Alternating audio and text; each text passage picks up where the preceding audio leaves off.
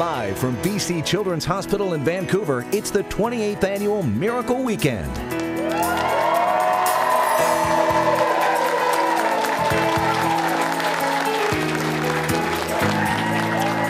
Yes, and welcome. We are live from BC Children's Hospital for the 28th Annual Miracle Weekend.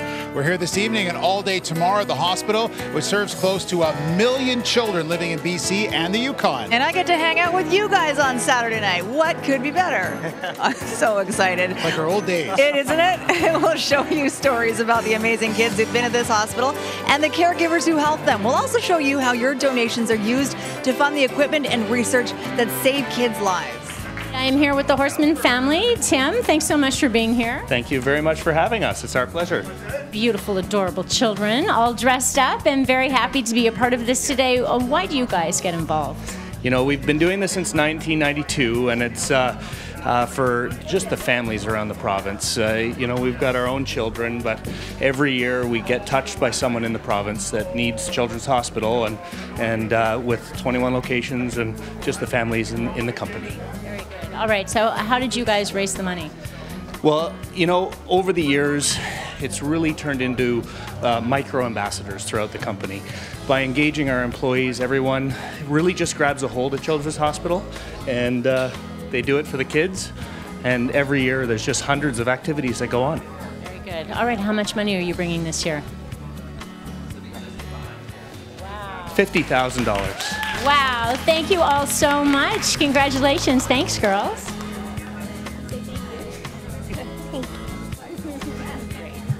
This is Roger Steers, and Roger, I believe we did this last year together, didn't we? We did. Nice to meet you. Tell me a bit about your group and how you raised money this year. Well, we represent the development and real estate community. It's BC's leading development, real estate, construction, architecture, engineering firms all teaming up to support Children's Hospital. And on a personal note, of course, tell me a bit about the scenario over the last few years and how this is so special to you. Well, for us, our daughter was a patient here in 1999. She was diagnosed with acute myeloid leukemia, was an inpatient for 11 months, and ultimately in 2000 she passed away. Well, again, that's been a tough time, and you've been here supporting for years now, and you have a special way to let this out. So I'll let you take it from here. I don't want to botch the revealing of this amount because I know it's a very generous amount. I'll let you take it. Okay, so starting from the other end. 0, 4, 0, 0, 3, 1. Over $1,300,000 from the Development and Real Estate Division, Roger Steers and group. Thank you very, very much. Thank you, Mark. All right.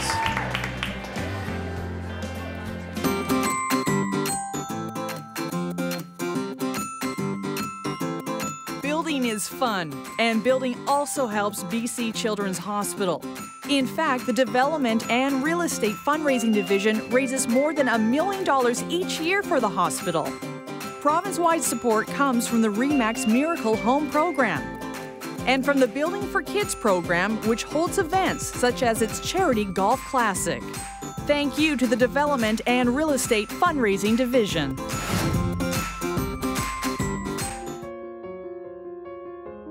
I want people to understand what it means to be the only children's hospital in British Columbia, and I've said this before, is that we have to do it all and we have to be the best. We don't have an option. My name is Maya. I love Children's Hospital. Well, you love it because it has become a second home to us. The thing that is surprising to me is, although he doesn't quite understand his illness, he's so familiar with the idea of a hospital that when we go to the grocery store, he asks the cashier if they're doctors because they're in uniform. So he assumes that the hospital is everywhere. And I'm happy that he is so comfortable with the hospital that he doesn't fear it. It saddens me, though, that that's his reality. BC Children's Hospital saved my life. Children's is where Jack was born, it was where he was saved, and it's where he will be raised. We're here 1 to 2 times a week. This is a home for him. It's a home away from home, and we're very lucky to have it. When I grow up, I want to be a nurse at BC Children's Hospital. It's an unbelievable collaborative environment, so I feel very lucky. I actually feel very privileged, and there's many days where I feel I lucked out because I've got the best job in the world. Oscar still loves to come to BC Children's even after 2 bouts of cancer, and I think it's because it's not a depressing place to be. It's full of light, it's full of love, and it's full of hope.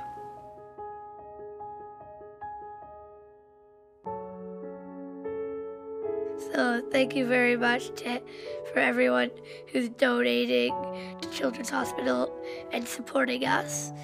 So kids like me who had cancer. So thank you very much to all of you. An incredible moment this is, the energy in this room, if you could feel it. Miracle Weekend coming to a close, and what an amazing weekend it has been. All right, we got to check out the big total. Time to check it out. Okay, just so everyone, we're ready to shout out those numbers. Are we ready? We're ready. Let's do it. Good. Thank you, BC.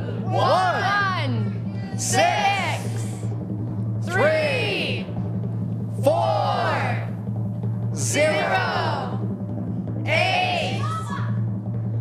There goes the confetti. Oh my God. It's a confetti. It's a confetti storm. Thank you very much, British Columbia. That was absolutely amazing. We could not have done this without your help. Thanks very much, Gemma, Brooke, Deb, Mark, Ted, and everybody else. See you next year. Thank you.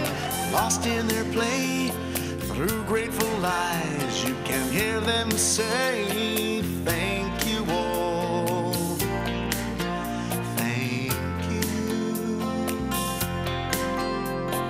Thank you all. Thank you. Miracles happen with love and with help from the angel in all of us. Miracles happen, oh yes they do. Here's hoping someday what happens for you, and the peace comes to you from above. Miracles happen with love. Miracles happen with love, and with help from the angel in all of us. Miracles happen, oh yes they do. Here's hoping someday what happens for you, and peace comes to you from above.